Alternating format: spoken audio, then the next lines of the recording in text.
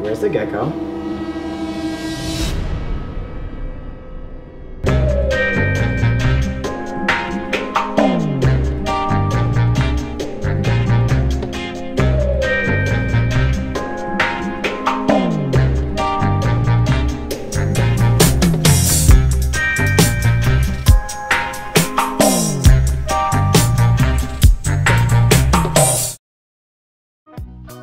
I went to visit my brother in Taiwan in January, and one of the first things I noticed was just the sheer amount of shrubbery.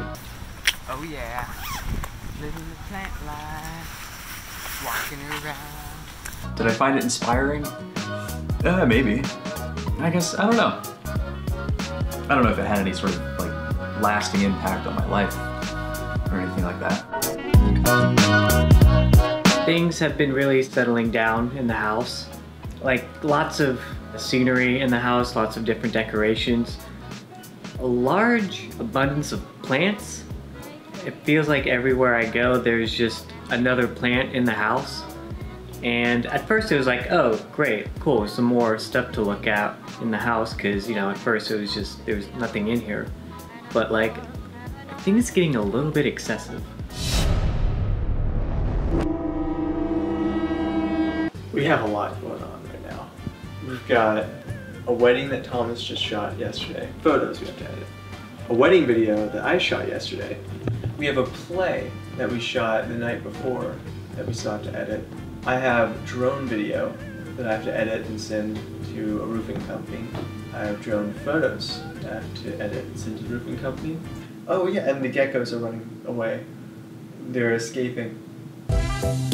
So lychees are pretty cool because they are the world's largest species of geckos. They can range between 12 inches to about 16 inches, which is like the good portion of your forearm.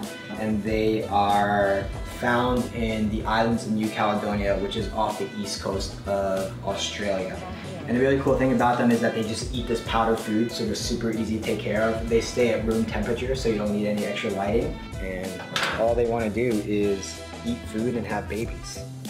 So they're really just like me. Powder water and stir it on up. Tom, you want to taste it? Will you try it if I try it? Yeah. What? Des, will you try it? Nah, I'll be alright.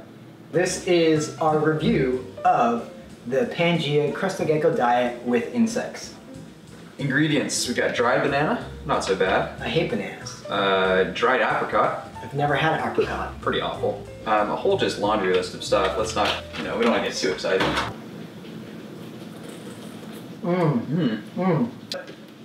Really taste that dried banana. The house continues to grow in eccentricity.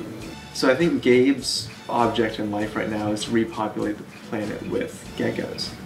And Thomas is slowly bringing us back to our roots, taking us all back to a greener time.